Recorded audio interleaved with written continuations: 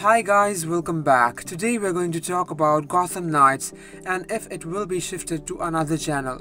Now, as the show got cancelled by the network, many fans were hoping for the show to be finding a new home, meaning shifting to another network, as in a short amount of time, it has built up a great community. The showrunners James and Chad also revealed that both of them and the producers, Berlanti Productions and Warner Bros., have all been working really hard to keep the show alive, as Gotham Knights received a great amount of love at the studios.